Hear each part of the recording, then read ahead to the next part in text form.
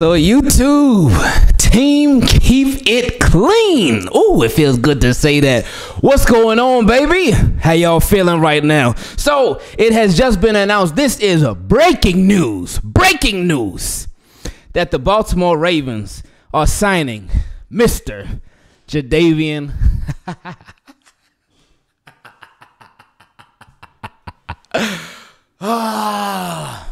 They signed a Jadeveon Clowney. Man, y'all know, those of y'all that have been here, y'all know, man. Y'all know I've been waiting to say this for years and it actually be official. It be real.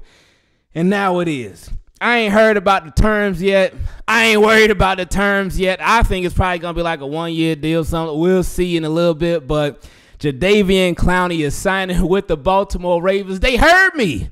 Y'all heard me, Ravens, and I thank you for hearing me. I thank you for listening. I appreciate it so much. Really do. And I know there's going to be some Browns fans that saying what they're saying. There's going to be some Seahawks fans that say what they say. It's going to be some Titans fans that say what they say. It's going to be some Texans fans. It's going to be some Ravens fans that say what they say. But know this. I ain't worried about none of that right now. With Jadeveon Clowney, like I told y'all before, we can change him. We can change him. We can change him. And if we get a healthy Jadeveon Clowney, this is what we were talking about before. We can get a motivated Jadeveon Clowney. And he's going to be in a much different situation. A much different situation than he was before with all them other teams. Like, seriously, think about it. Think about it. How close were the other teams that he was? Like, he was on some nice Texans teams, but not like these Ravens, man. The Ravens are a lot closer than what the Texans were, than what the Titans, what the Seahawks, Browns. They're a lot closer than what those other teams were. So you gotta hope, and I'm sure Eric DeCosta and them, with them signing Jadeveon Clowney, because he's expected to officially sign tomorrow, but with them, I'm sure they had the conversation like, hey, this is what we trying to do. And I'm sure that all the rumors that we heard about Jadeveon Clowney, I'm sure they heard all of that, all of it. So I'm sure they had to sit down with him like Jadeveon Clowney, like, look, man, we want to bring you on. We want you to be a Baltimore Raven. But if you're going to be with that funny stuff, no, you could stay where you at. And that, it's commitment time. Hey, if they signing a deal, they making it happen. So Jadeveon Clowney was obviously told him the right thing. Like, oh, no, I ain't with none of that. I'm ready to come in and make my mark. I'm ready to come in and help. So Jadeveon Clowney about to be a Baltimore Raven, man. I love it, man. I love it. I love it. I know it's a lot of Ravens fans that were not for this move, that are not for this move. But guess what now? You ain't got no choice but to support it, right? Nah, it's okay. If you're not a fan of this move, I get it. But I know y'all, anybody that's not a fan of this move, I know you're still going to be hoping that he does well. And you're going to be hoping that he does end up proving you wrong. Because that would mean that the team was doing well. That would mean that he was doing well as a member of the Baltimore Ravens. So, yeah, we all Jadeveon Clowney fans now, huh, baby? We all on the same page. I like it. I like it. With Jadeveon Clowney, we remember, I guess it didn't work. I guess it didn't work because remember, we talked about how it was interesting that when the Ravens, they had Jadeveon Clowney in for a visit, but he left without a deal, obviously. But it was said that the Ravens offered him a deal. We don't normally hear about that, especially from the Baltimore Ravens when they offer somebody a deal and they leave. We don't typically hear about that. But with Jadeveon Clowney, we did, and I said that I think it's because Jadeveon Clowney, his side, they probably leaked that. They probably leaked that information because they wanted to see if there were any more suitors out there. They wanted to throw it out there one last time, like, hey, I like the Ravens or whatever, but, you know, let me try this one last thing, this one last pitch to the NFL. Anybody want me? All right, here we go. Throw out that bait. All right, Jadeveon Clowney, he left the Ravens, but they offered a deal. So, all right, to anybody interested in me, talk to me. Jaguars hit line one. Hey, Jadeveon, come in for a visit. All right, there we go. He went in for a visit, left, no deal. Oop, okay. While that helps, at the same time, it doesn't really hurt the Ravens because he left there without a deal. So Ravens offered him a deal, so it's still sitting on the table. So I wonder if Ravens sweetened the pot a little, if they added a little extra, or if they were like, you know what? Hey, take that or leave it. I'm thinking if it's Eric DaCosta, he probably told him take it or leave it, man. He probably said, I ain't adding nothing to that deal. You can take that. If you don't want it, we'll go in another direction. So, yeah, man, Jadeveon Clowney is getting ready to be a Raven. Jadeveon Clowney's strong suit, it's not even his pass rushing. It's not that. So, hey, if we can get some nice stuff out of that, that'd be great. But his strong suit is his run defense.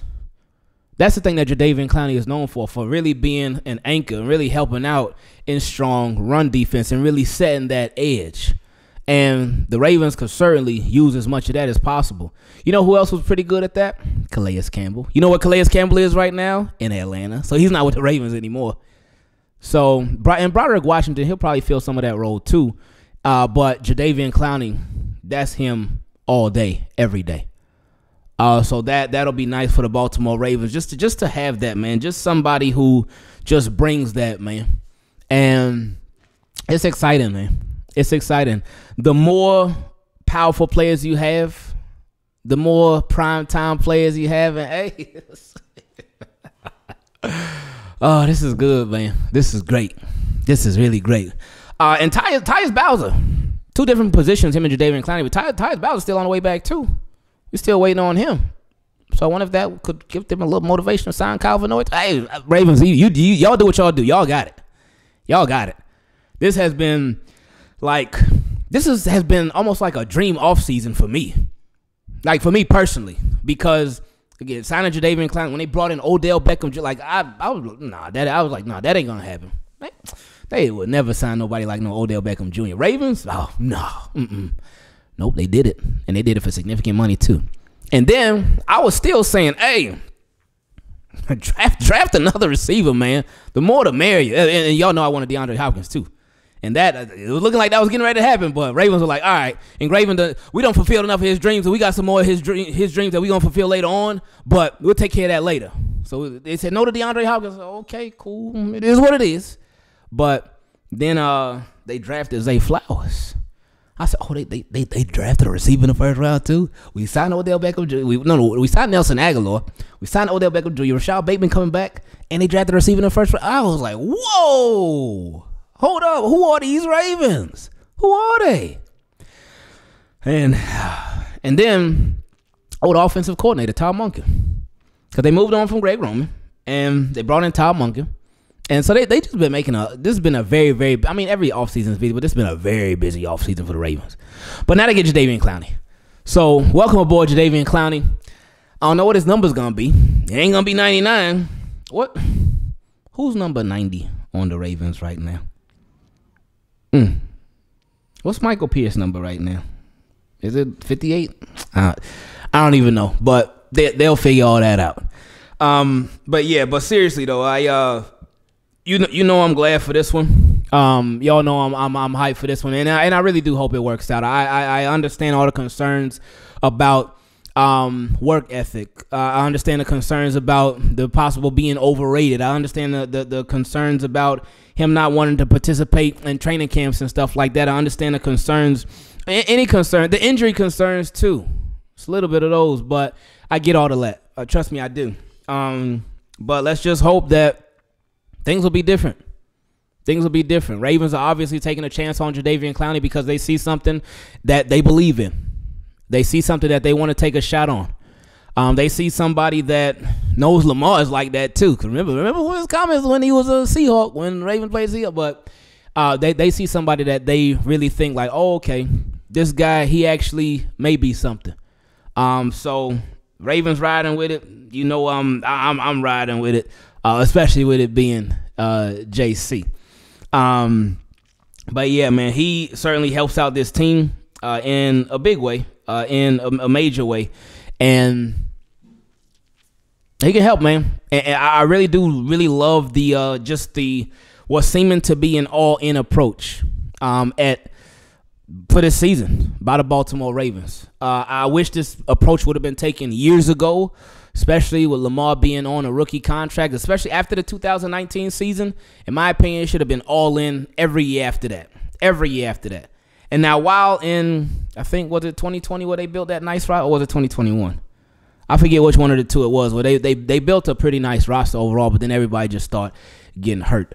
But I just wish they would have taken more of an all-in approach before. But hey, I guess they were like, you know what? Let's wait a little bit, and now they going for it. So I like it. I really do. We know that cornerback is still, if Ronald Darby can be healthy, we'll be straight. Should be straight. Then with the defense and everything, and just really everything around them too. Because while Marlon Humphrey, again, probably the best defensive player on the team. I mean, you could pick between him and Roquan Smith. But with Marlon Humphrey being out, everybody around their job becomes that much more important, and everything, all of their contributions become that much more significant. So it's important for the Ravens to really mask Marlon Humphrey's absence now, and while he's gone, and then when he comes back, it'll be like, hey, we'll get even better. But anyway, I love y'all. I appreciate y'all. I know in this video, I know my thoughts are all over the place, but that's just because I'm so excited and so happy that this finally, like officially happened. Because I remember years ago when it was seeming like we were close, and they were close, but everything ended up falling apart. But they finally got it done.